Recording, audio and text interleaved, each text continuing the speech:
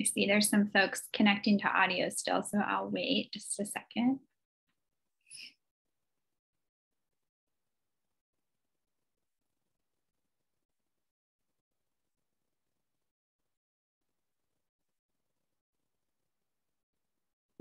They might be having some tech issues. So we'll go ahead and get started.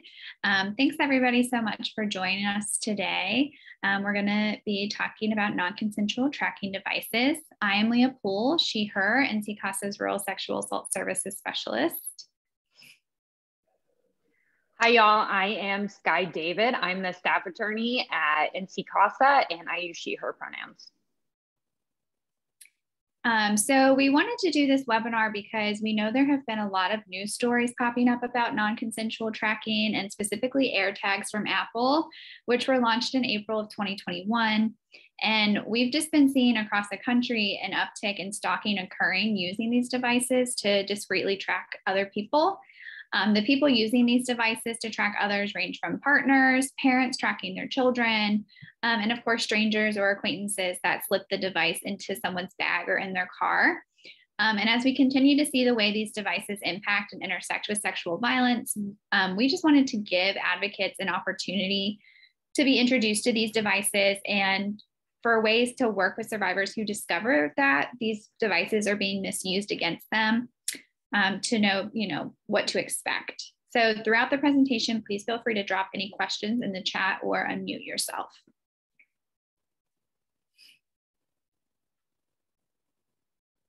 Perfect. So of course, we're going to start our webinar like we start all of our webinars with an NC-CASA introduction. So the North Carolina Coalition Against Sexual Assault is an inclusive statewide alliance working to end sexual violence through education, advocacy, and legislation. We use a social justice framework. Therefore, our work is done from a strong intersectional social justice perspective. By centering our work around marginalized communities, we believe everyone is served. Oh, oops, sorry. Our work includes organizing and sponsoring statewide trainings, supporting rape crisis programs, resource sharing and technical assistance, legislative agendas and policy change, anti-human trafficking outreach and technical assistance, prevention education and technical assistance, and we do a lot of work with colleges and universities. And so we acknowledge at the top of all of our webinars that not all women are victims, not all men are harm doers, any gender can be a victim and any gender can be a harm doer. Okay, so today the content that we're going to try to cover is defining non-consensual tracking, exploring the current impact of tracking devices, discussing the intersections of stalking and sexual violence, and feeling equipped with tools for safety planning around these devices. So we'll just start out. Non-consensual tracking is exactly what it sounds like, the monitoring of a person's location without their consent. Like most things related to technology, the majority of users will not misuse a device or intend to use a device to harm others, but some people do, and there's always a risk associated that advocates must prepare for. So because AirTags are the most mainstream right now, I think that folks are talking about, they were initially created, of course, with the intent to help people keep track of their everyday personal items like keys or bags. But due to their discreet and highly accessible nature, they're very inexpensive. People have found that they can easily be used to track other people.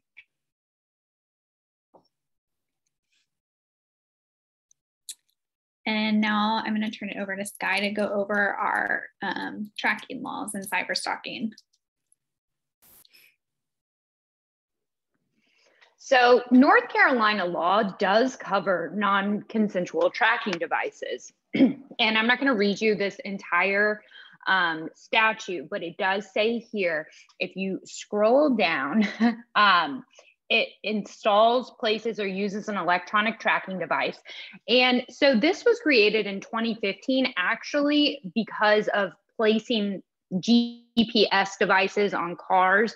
That's what this was created to cover, but it does cover anything based on this language, places, installs, tracks. So you have that language that will cover any sort of thing that is used to track someone else. And it is used in our cyber stalking laws. So it is not under our stalking laws, which are 14-277.3a.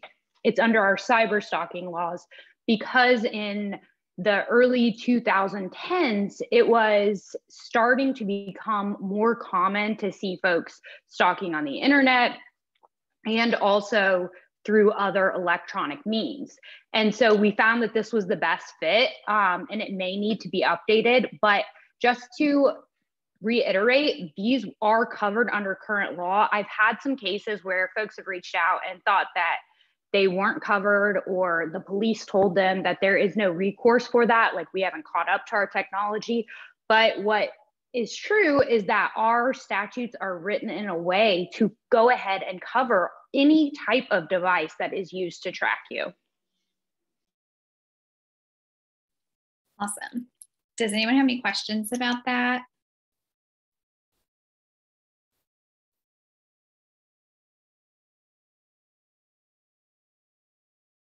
Okay, if you're typing, we will come back to your question.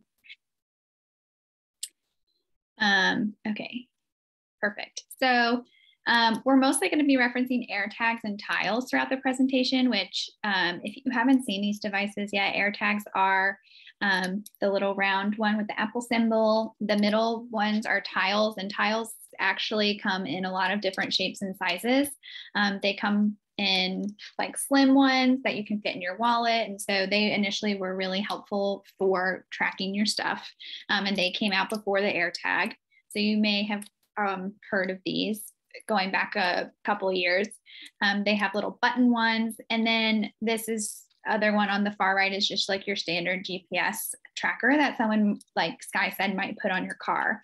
And so we're mostly going to be talking about AirTags and tiles as they're relatively new and very mainstream, really hot topic right now. But tracking devices have been around for decades. Since the early 90s, tracking devices have been available to civilians, things such as GPS locators. And our smartphones are GPS trackers in and of themselves. When we have apps with our location turned on, we're essentially allowing ourselves to be tracked by anyone we're friends with unless we change the settings. Further, iPhone has fostered the Find My network. So if you have an iPhone, you're probably familiar with that app that it looks like a radar kind of, and it comes standard on all iPhones. And it really, Find My Friends is literally marketed as a way to locate your friends when you're not together. And so while most people use this to meet up with their friends and find them when you're out and about, I know a lot of college students use it to try to find their friends at a local bar or restaurant or something like that. Parents may use it to help keep track of their kids. And so it really begs the question when we're talking about tracking and non-consensual tracking, has it been normalized just because it is part of our everyday and it's not something we think about until we're in danger? So just, some food for thought there. So give a yes or a thumbs up in the chat if you've actually taken the time to review your location setting on your apps.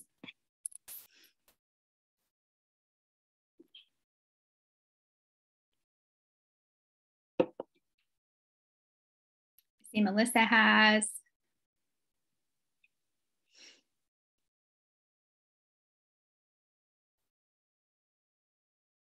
Okay, I assume if no one else said yes or gave a thumbs up, that means, oh, Lola has, okay. Okay, so if you haven't done that, I definitely would recommend that you do, not only for yourself, but also so that you know how to help survivors know where to look. Many people don't think about this until it's an issue, so they don't even necessarily know how to change the settings.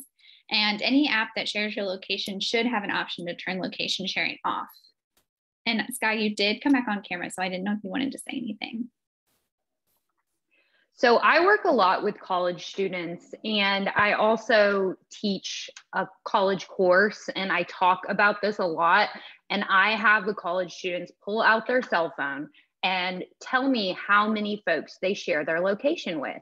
And I would say 90% of college students share their location with 5 or more people, which at the time, I think students think that they are being safe by sharing with their family members and their friends. But as I say to them, and I recommend you saying to clients that come in, especially in a stalking situation, hey, these people don't need to know your location at all times. You may think that your boyfriend, girlfriend, whomever has your best interest at heart. But as you know, there are so many ways for this to be abused. And like Leah said, any apps that you have that are tracking your location can really tell people where you are. And also, let's say Leah and I are together and someone who may be stalking me knows that I'm with Leah a lot. Then they can look at Leah's location, whether that's on Venmo, Find My Friends, or even something like MyFitnessPal that tells you where that person is. And those are things that I think folks don't think about as well. But just please review this with your clients when you're safety planning for them to make sure that they know that they can turn that off, and they can turn it off on all apps as well.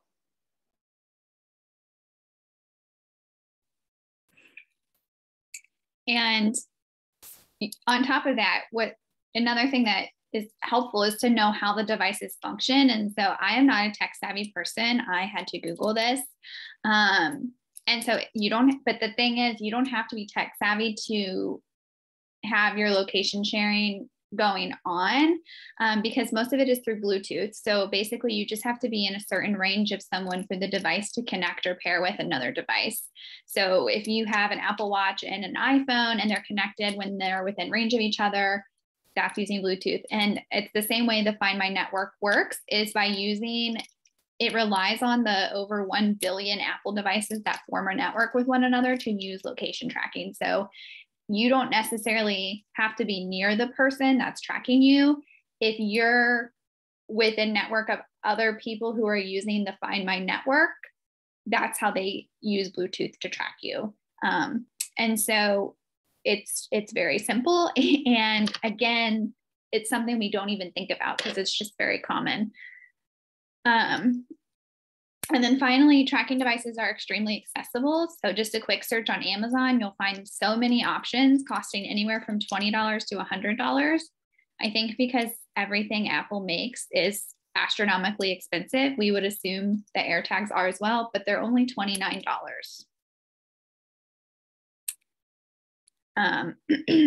Okay, so this slide, we're gonna just watch a short video. It's a news story out of Michigan related to non-consensual tracking devices and the increased visibility of misusing these devices. Just in the last week, we've had 4. At Dearborn Police alone, 4 cases this week of Apple AirTags, Bluetooth trackers used by criminals. We are seeing this not just in Dearborn, but all over. Sergeant James Isaac sees the AirTags used in 2 ways. By car thieves, they stick them on target cars, tracking the vehicle until it's the perfect time to steal. We find these commonly underneath seats, in between the seat cushions. We found them behind license plates. We found them in visors. And they're used to stalk people, suspects slipping them in purses or coat pockets of victims. The reality is somebody's following your movements, and so I can understand how that can be incredibly unsettling. They're becoming so common. Dearborn's police chief, Issa Shaheen, is soon releasing a public service announcement on them. It's critically important to Mayor Hammoud and myself that our community is informed in real time when there's a public safety concern. The good news, you get an alert like this on your Apple device that an AirTag is nearby, and you can request the AirTag to make a sound so you can find it. On that alert, take note of the serial number. That's what police use to track down the suspects. And for Android users, Apple created an app called Tracker Detect. You can download that and it will alert you. If they get an alert on their phone that they're possibly being followed by one of these AirTags, to immediately call 911, especially if they think that they are in danger. Putting a tracker on someone's car or anywhere on them without him knowing, it's illegal. And you heard the sergeant, they'll find you. Jessica Dupnack, Fox 2 News.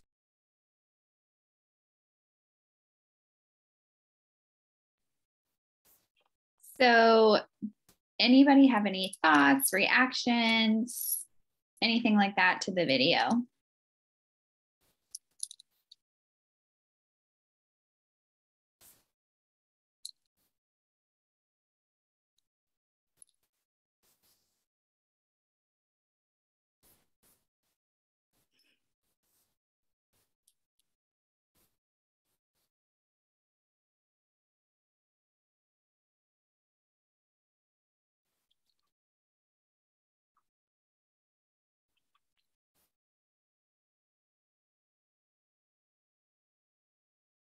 Okay. Sky, was there anything you wanted to add? So we're gonna talk more about some of those concepts that they talked about, like tracker detect and the notifications that people get a little bit later, but that's definitely important to think about. Apple has received a lot of criticism for their AirTags, especially from, what is it, like the Electronic Frontier Foundation or something like that, I think is the organization that they've been doing a lot of work around trying to make these devices safer and increase the privacy settings. And some of Apple's responses have been less than ideal. They seem less than concerned about these issues, but of course, as advocates and people who work with people who are stalked all the time, we know that it's a serious problem. It's not something to take lightly. So I see in the chat, this is all new to me, so I appreciate them. Oh, good. So couldn't you use the Tracker Detect app to see if someone put one in your car? Yes, you potentially could. But the only thing is like you would have to suspect it. So the Tracker Detect isn't just going to automatically like alert you if they do find a device that's not yours or seems foreign. But if you are actively like using the app, it could find it.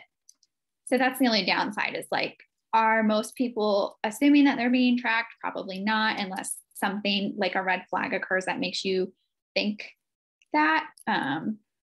So it's a double-edged sword. Okay, so on the anti-sexual violence movement, we know that these devices aren't going anywhere and will continue to be an issue going forward. I know that during the pandemic, there has been a huge uptick in cyber stalking in general. And so stalking and sexual violence are often linked, and research shows that 2% of people who are stalked were also sexually assaulted by the perpetrator, meaning these devices may continue to be used to monitor a stalking victim and potential victim of sexual violence. Because these devices are generally low barrier and hard to detect, some people may never know that they're being tracked. Further, when we think about stalking and sexual violence in the context of partner violence, we can also see how these devices would be really easy to track a partner with. And I also think it's important to mention the use of these devices from parents to track children. I've cited this article in our resources, but there was an article in the New York Times about AirTags and stalking that Sky sent to me. And one of the people interviewed in the article was a mom from Cary, North Carolina, who had secretly placed an AirTag in her daughter's car, I think. And her daughter was eventually alerted that an AirTag was traveling with her, and her daughter thought she was being stalked by like a stranger or, you know, like a creepy person. And it turns out it was her mom because her mom didn't tell her or ask her, and they didn't have a conversation about it. And so this is something that I think happens a lot and that we don't necessarily think of as like particularly dangerous, because parents, you know, say that it's coming from a place of love and wanting to keep their kids safe. And that might be true. But the problem with that logic is that if we are telling kids like tracking for love is a normal thing, then when they grow up and they may be in a relationship where a partner kind of says the same thing, they may not realize that's a red flag of an unhealthy relationship, or that, you know, it may impact their sense of autonomy and self-control. So I think it's just really important that we don't minimize that just because a parent is tracking a child, that's any non-consensually, secretly, that's any different than anyone else secretly tracking somebody. I know there might be parents on the call who may use these kinds of apps to keep tabs on their kids. And I think generally, as long as you and your kids are in an agreement about what that looks like, it's okay. But I would just, be careful not to conflate tracking for love with safety. I don't know if Sky wants to add anything. Okay. And have folks seen that situation come up at their agency?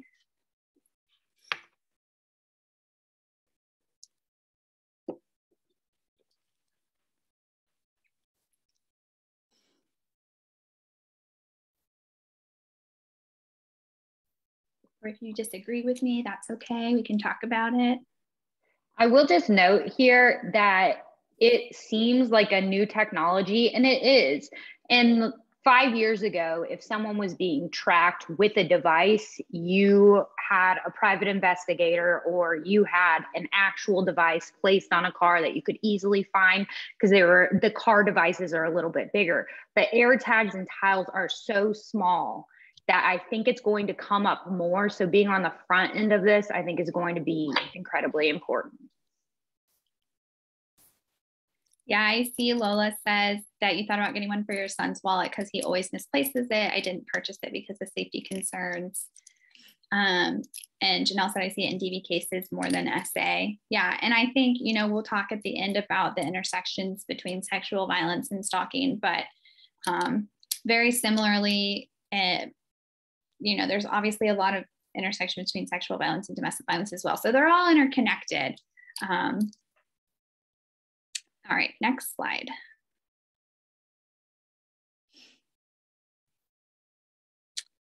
I actually forgot to mention on that slide the impacts on survivors. So obviously, they're really similar to that of impacts from other forms of violence. So loss of autonomy, hypervigilance, lost sense of safety, isolation. And in that same New York Times article on AirTags, one person stated after realizing that she was being tracked that she was terrified and frustrated that there was nothing I could do about it, noting that she hadn't returned to her gym since.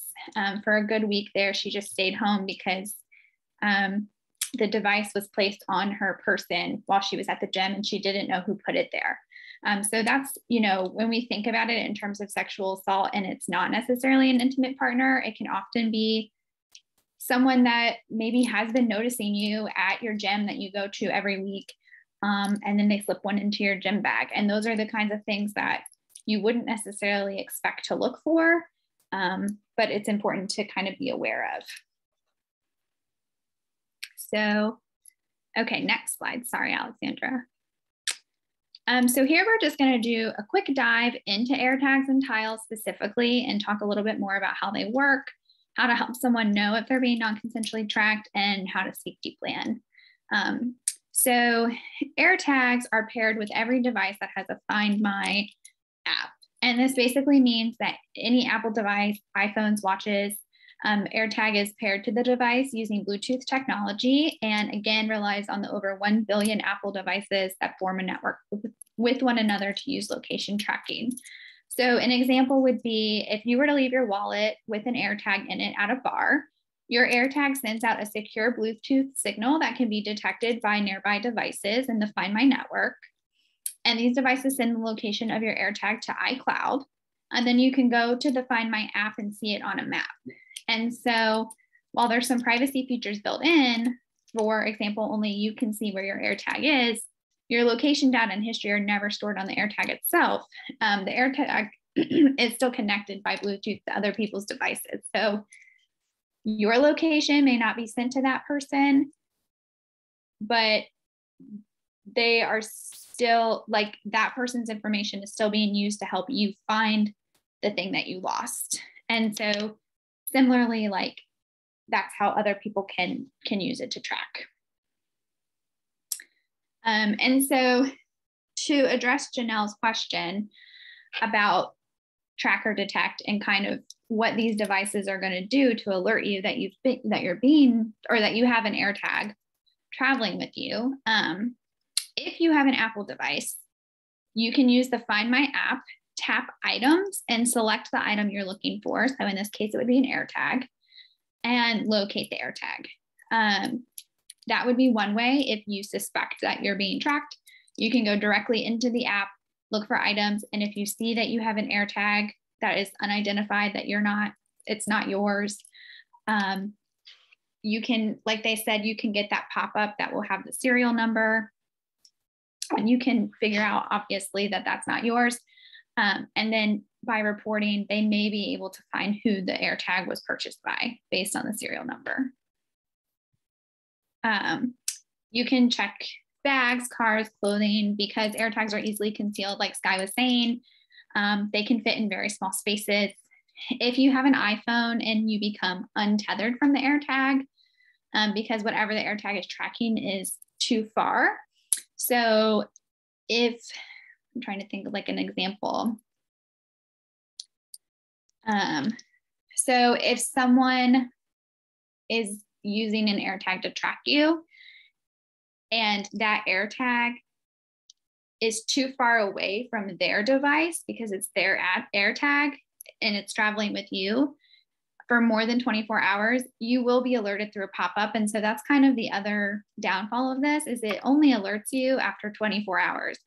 And it used to be 3 days, but advocates pushed really hard for it to be less than that. So it's kind of a win, but still 24 hours is a long time. So you wouldn't be alerted. And when you are alerted, outside of the pop-up, the AirTag will beep, but it's a very low beep by all accounts from people who have experienced this. It's almost not super hearable. So if it was in your car and you had the music up, you probably wouldn't hear it beeping. And it doesn't continuously beep, it will stop. And if you don't have a iPhone, the beeping is the only thing that you would get. You would not get the pop-up. And so that's why they created this tracker detect. But as we mentioned, it's not going to pop up unless you are actively like looking for it.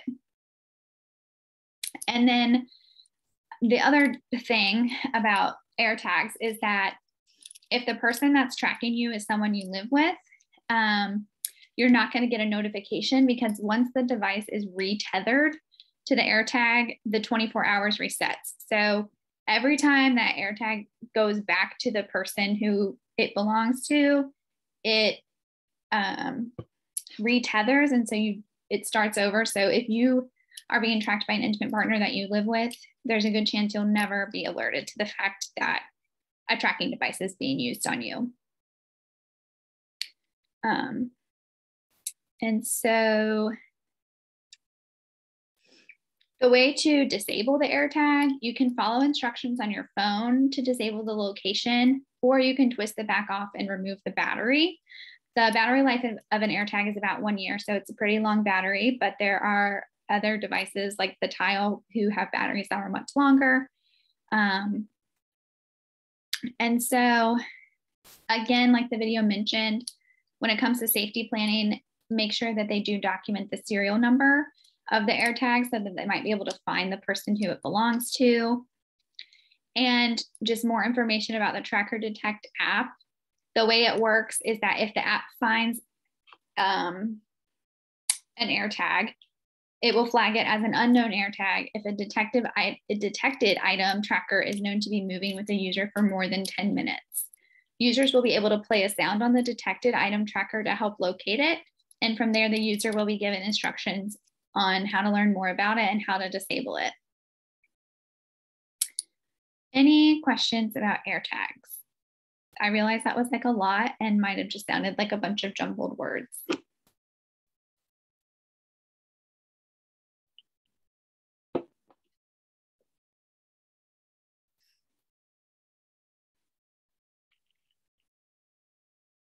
If you're typing, we'll come back to your question.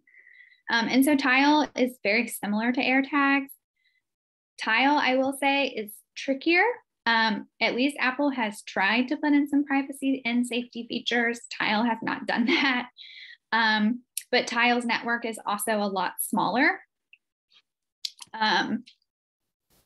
So they don't utilize the Find My network. However, they are working on potentially securing a deal with Amazon, in which case the network would expand significantly, making it a little bit more dangerous in the way that we're talking about it, because obviously more people would be connected to that network, which means the stalker tracker would have more Bluetooth connections that would be able to help track the device.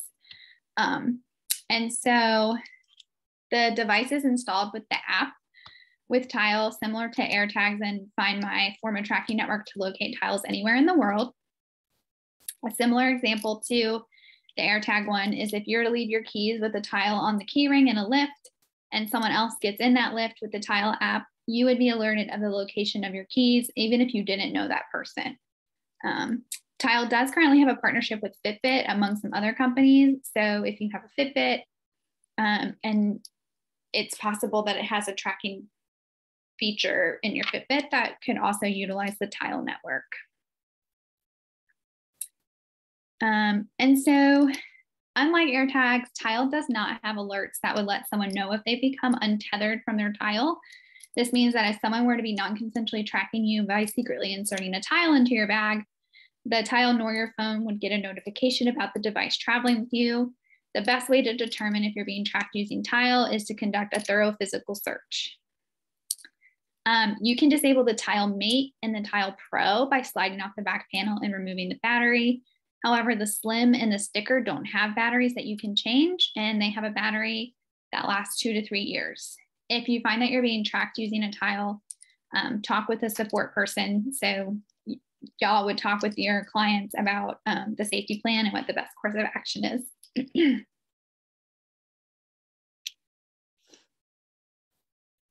Okay. And then a final note just about safety planning. Like with other forms of stalking, once the stalker realizes that the victim is pulling away or after someone makes a report, the stalker's behavior may escalate. So for some people being tracked, simply disabling the device or getting rid of the device may be okay. In other circumstances, such as if the victim is living with the person who's tracking them, it can potentially put them in more danger. So make sure when you're safety planning, you work through that, and each safety plan should be individualized for the safest option for that victim or survivor. Okay, next slide. So this is a very quick webinar.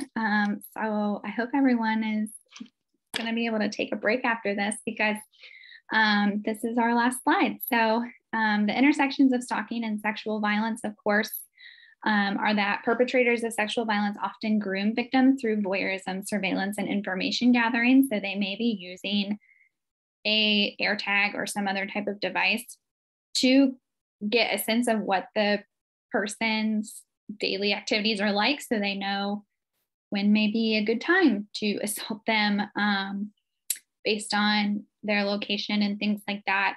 31% of women stalked by their intimate partner were also sexually assaulted by that partner. So in a situation where the intimate partner is the one doing the non-consensual tracking, there's a pretty good chance that there's sexual violence in that relationship as well. Like we discussed, research shows that 2% of people who are stalked were also sexually assaulted by the perpetrator. And some people who are sexually assaulted, they'll be contacted or stalked afterward by the harm doer. So it may be that someone experiences a sexual assault, and through that incident, one of these devices is placed on the victim, survivor, so that the stalker can keep track of them and the assailant can keep track of them after the fact. So those are just some things to keep in mind when you're thinking about stalking and sexual violence, because to Janelle's point, I think we do often think about these kinds of things in the context of DV, but they are relevant to sexual assault as well. And that's it. Does anyone have any questions, or have you heard anything in the news that you're like, that sounds scary, can we talk about it?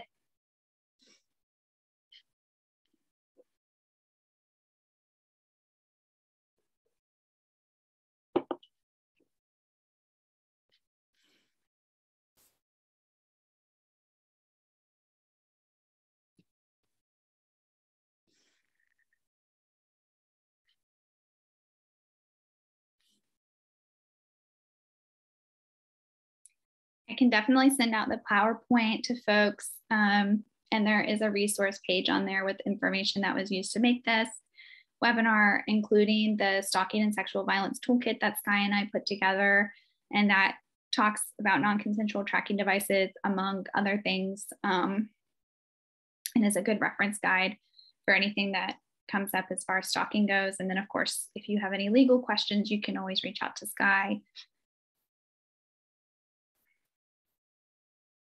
Okay, I did see on the news that if you thought you were being stalked, to go to a police station, not to go home. I think it depends on the situation, probably. And if you have looked at the toolkit, you know, so like Sky was saying, the cyber stalking laws and our other stalking laws are different. So I think I would defer to Sky to talk about like when would be an appropriate time to go to the police with cyber stalking versus our other stalking laws. There are more, it's harder to like basically build a stalking case, I guess. So I don't know what Sky would say. Yeah, so our stalking laws actually say it must be 2 or more occasions. So that specifically says 2 or more, but our cyber stalking laws do not have that sort of incident level threshold that you have to reach. Just one time is enough. So as long as someone knowingly places that tag or whatever it may be on you, that would be sufficient for a case. However, it is not as severe of a penalty as our stalking law, depending on where you fall on needing to or wanting someone to be penalized for that sort of behavior. That's a different story for a different day, but I do know that if you do feel in danger at the moment, Melissa's right. You should go to a police station or somewhere where you feel safe, and you know that there will be other people there that, you know, as far as safety planning goes, someone that can help you in that situation. Yeah. So as far as, you know, if let's say someone feels like they're being stalked and they find that they're being tracked with an AirTag, you can definitely report that to the police, and then they could potentially, you know, within those cyber stalking laws, do something about that. But then if it's part of a larger stalking case, that could be one report in a pattern of incidences. So I would definitely report that if that's the route the survivor wants to go, and then continue to keep track of all the other stalking incidences as well. Does that make sense, Melissa? And then I see that the other Melissa said, does NC CASA have a safety plan template? I do have a document that I can share that has, it's basically a documentation guide for people who are being stalked. So I can share that. I don't think I have it right here. So I'll put it in the email that I send with the PowerPoint. But it's a template that you can give to clients to use to document all of the incidences of stalking. And then the laws are also included in this PowerPoint for cyber stalking, but in the toolkit, there are also civil and legal options, civil and criminal options as far as stalking goes, and stalking statutes as well that you can reference. Any other questions or scenarios?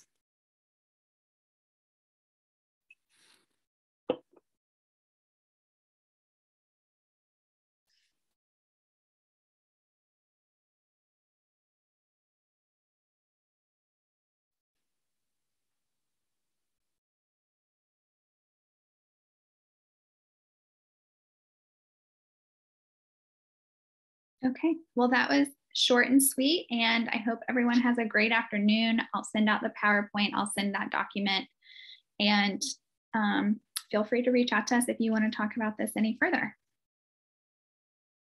Bye.